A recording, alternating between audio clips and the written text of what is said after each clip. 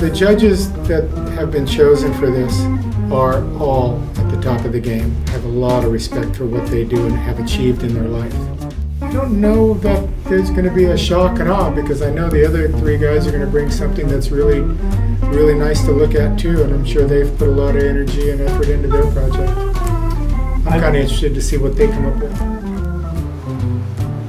I think I have probably 2 months into the board.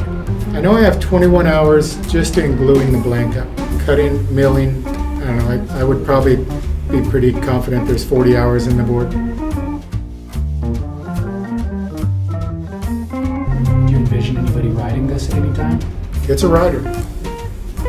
It's a rider, and absolutely.